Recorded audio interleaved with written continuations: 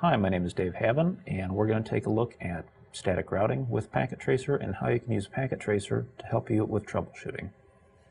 So take a look. On the computer screen, we've got just a very simple layout, two routers that have already been configured, and all the interfaces are already all set on them. As we take a look at this network, we've got it already all pre-configured, all the interfaces are all set, and all the IP addresses have already been allocated, just like you see on this screen. What we're going to take a look at is, on the router, we'll do show IP route, just to see what it knows about. And it says that it knows about the 1 network and the 2 network. So as we take a look at our Packet Tracer map, here we've got the 2 network, and here is the 1 network. If we look at the other router with show IP route, it also has 2 directly connected routes, so just the 2 and just the 3 networks. So what does a static route look like? Well, it's the command that starts off with IP, then route, and then you have to tell it what you're trying to get to, or the prefix. So in this case, if we're on this first router, what it doesn't know about is this 3 network that's up on the second router.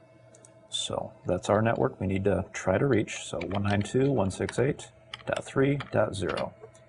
And then you need to tell it how big it is, or what the subnet mask would be. And that would be 255.255.255.0.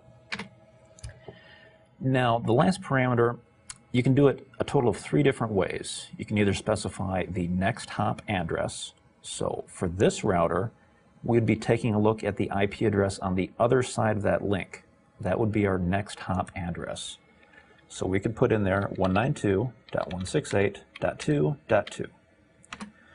So that would tell this first router how to get to the 3 network on the top router. So let's go ahead and paste that in and see if that works.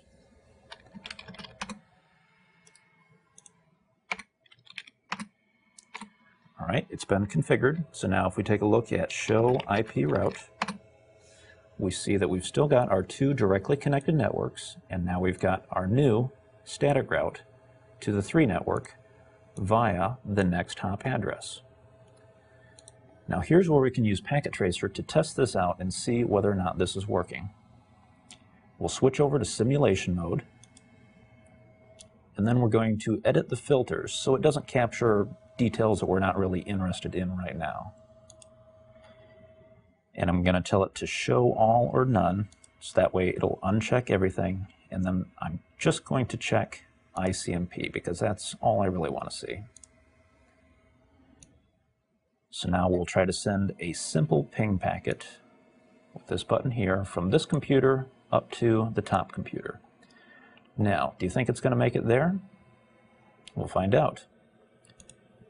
Goes up to the switch, then to the router, and since the router knows where to send that traffic, it's going to send it on to the next hop, which will be the other router, up to the switch, up to the computer sees that and will now reply back to the router, and here is where we have a problem, because that router does not know how to reach this .1 network. So we can go onto it and get it configured. So for the top router, the command would be IP route 192.168.1.0. And we want to be able to reach that entire Class C. So we'll specify a Class C mask. And then for this router, its next hop address will be this serial interface, 192.168.2.1. So we'll copy that into the top router and see if that makes it any happier. So now we can restart this simulation, step through the process, it gets up to the router, it hits the PC, back down to the switch, back to the router, and now it is working correctly. So this is a very simple topology. Now we'll take a look at a more advanced network design and see if what it looks like in that scenario. So here is our more advanced topology, and as you can see, we've got a lot more networks on here. So with static routing, you have to tell this router about all the networks that are not directly connected into it. So it has the 1 network directly connected to it and the 2 network. And we've already told it how to reach this 3 network. So that's already been done. But if we wanted to complete out this scenario, we would have to describe the 4 network, the 5 network, 6, and finally 7. And what you'll start to notice if you do that is, at least on this router, all of these are going to be exactly the same path that it's going to be sending all of this traffic. So when you notice that, there's a way that you can speed this up without having to do all of these manual entries. Because imagine if you had to do this for the entire internet and all the different possible networks that are out there, it would be a daunting process. So instead of doing all these different statements, what we're going to use is a default route. So we can get rid of all of these, and our new command is going to be IP route, and then we specify a set of 4 zeros to indicate any IP address, and a subnet mask that indicates any network, all zeros. And then we have to tell it where do you want that to go. In this case, 192.168.2.2 if we're configuring this on router 1. So let's go ahead and copy this and paste that onto the router.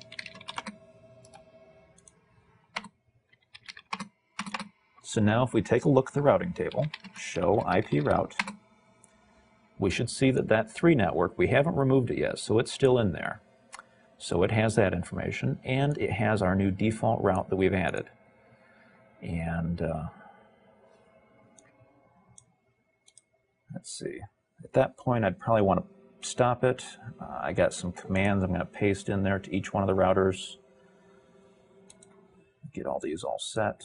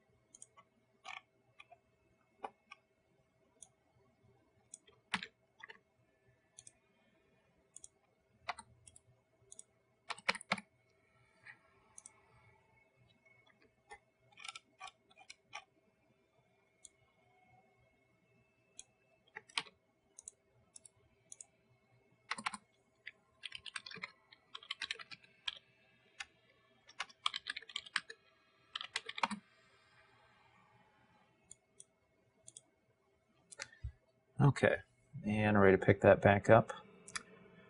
All right, all these routers have all the static routes on them. So what you'd want to do is try to identify which routers on your network could use a default route instead of specifying each one of these static routes individually. And the best way to do that is to figure out which ones only have one path back to the rest of the network. So router 1 right here is a very good candidate. It's only got one path back to the rest of the network. This router on the end, router 4, is also a very good candidate because it only has one path to go back. One thing that is kind of interesting about this is this third router here could also use a default route, with one exception. You could specify a default route on this router that points it to the next hop address of 192.168.4.1. So let's see what that command would look like. 4.1, and this would be on router number 3. That's our third router here. But if this router receives some traffic destined for the 7 network, which is down here, what it's going to try to do is send it back this direction. So you can make an exception, and you can say IP route 192.168.7.0. And for that entire class C, when it sees traffic for there, it should send it See if you can figure out which interface it should send it to and what the IP address would be. It should be 192.168.6.2 is where it should send that traffic. And how this works is it takes a look at the longest match. This default route is kind of a catch-all. If nothing else has been specified that's more specific, this will catch the traffic and send it on its way up this direction on the network. But since we're giving it a more specific route, or a longest match is another way it's termed, it will say for just that network, we should actually send it back the other direction.